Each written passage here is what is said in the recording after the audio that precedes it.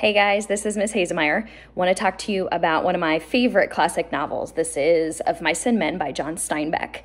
And I love this book for so many reasons. First, let's just talk a little bit about the characters. So the story revolves around two main characters, George and Lenny. George and Lenny are two bindlestiffs in the 1930s, which means that they are drifters, they are hobos, they are traveling from place to place looking for work. Because as you know, in the 1930s, our country was going through the Great Depression. So there was no money, there were little jobs.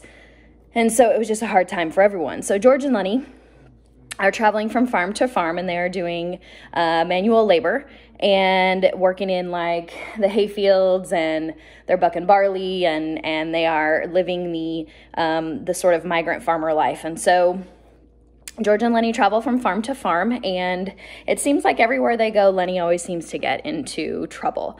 Now you have to understand that Lenny's character, Lenny's character, he has a mental disability, and so George is sort of his caretaker. And so Lenny, has a huge heart and is just a sweet, sweet character, but he's very big and very strong and doesn't really know his own strength. And so George is there to kind of keep him in line and help take care of him. So they're traveling from farm to farm, and they end up at a ranch in Salinas, California. And so they, immediately make friends with other guys there on the farm, but there's one guy on the farm who is particularly hard to get along with, and that's the boss's son. His name is Curly. And Curly is a boxer. He's this little guy, and Curly is just really hot-headed, and he just can't stand big guys because he's a little guy. And so Curly immediately sizes Lenny up as soon as they arrive. And so, and Lenny, not really understanding what's going on, he just kind of lives in his own little world.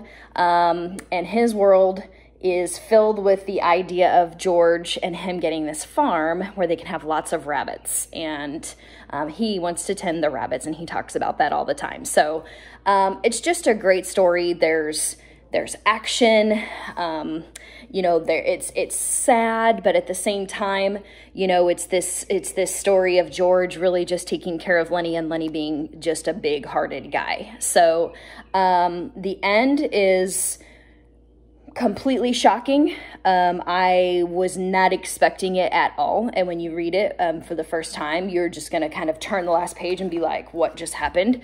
But it is a great, great story. So I highly recommend that you check out and read Of Mice and Men by John Steinbeck. Tiny little book. I know that's always something that everybody looks at when they go to check out a book. But just an amazing, amazing story. So please check it out. One of my faves.